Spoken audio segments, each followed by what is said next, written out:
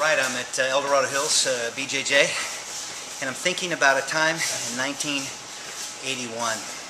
I just moved to San Jose, California to begin training with Master Ernie Reyes Sr. And I remember Gary Nakahama was a member of the demo team, and he was getting ready to test for second dan. It's my senior.